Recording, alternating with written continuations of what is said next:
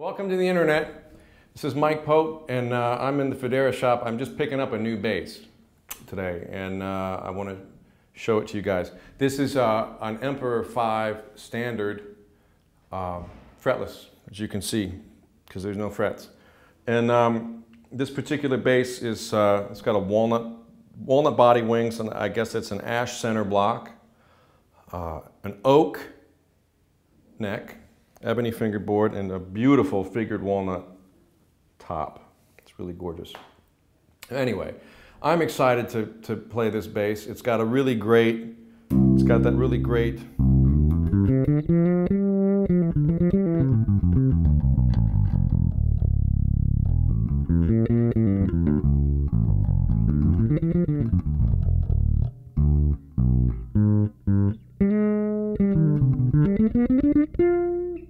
that's with both pickups on.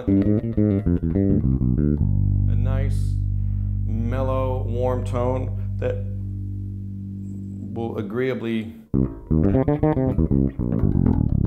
punch when you switch to the bridge pickup.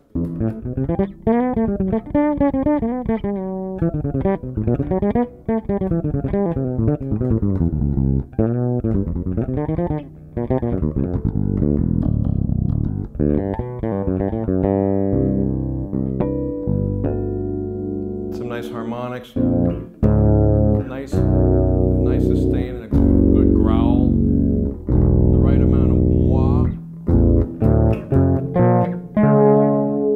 There's not too much of like an artificial, overdone, like moi sort of thing. It's just got, like, to me, it's got the right amount. If you use the touch, you can make it do it a lot. If you don't, you can get a nice clear attack.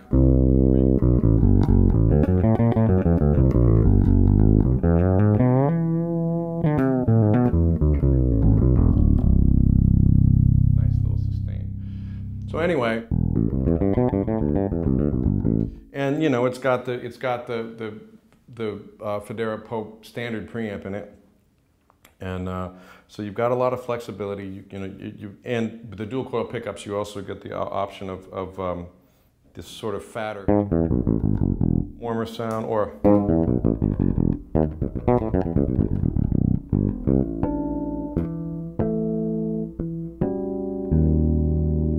trying to find that Jocko harmonic that I keep forgetting. My daughter knows it better than I do. At any rate, and with the pickup centered, you know,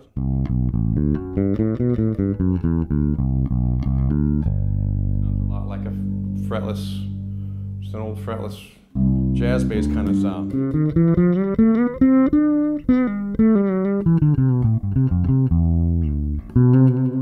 And because of the dual coil pickups, you can solo just the neck.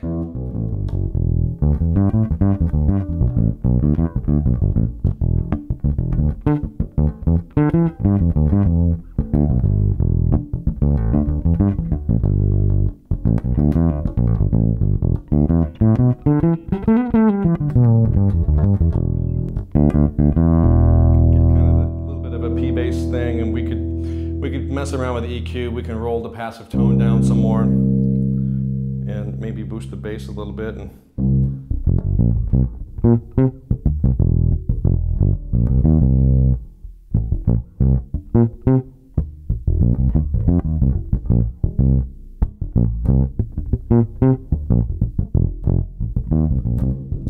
so it can still do a lot of things, even though it's a fretless.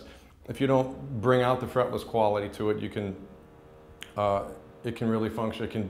You could do a lot of gigs with it. Let's put it that way. I'm going to play it tomorrow on a gig in the city. It'll be the first gig I played a fretless on. I figured it out. The first gig in like 23 years when I played a fretless.